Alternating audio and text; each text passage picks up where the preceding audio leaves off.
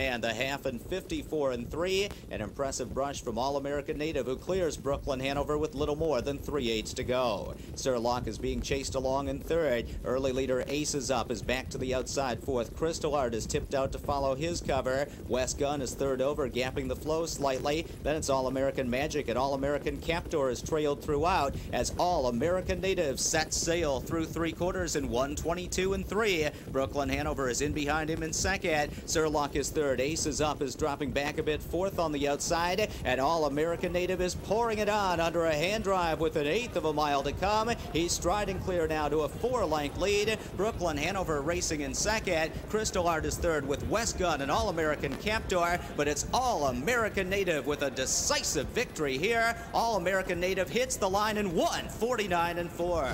A measure of redemption for the Wilson and Governor's Cup winner and 2-year-old champion, the only son of '93 Pace winner Presidential Ball to pass $1 million.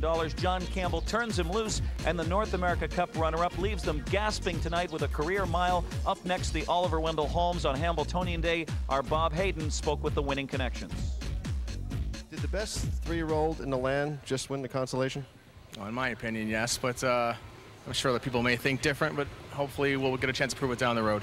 What happened to him last week, and how did he come out of that race, and what kind of week did he have leading into this? He came out of the race very good, and we just gave him a very easy week this week. Just jogged him a couple days, just try to, because we have a few more weeks coming off after this, so I wanted to kind of lead him into that. So just try to take it easy on him as possible. What happens to All-American Native after this?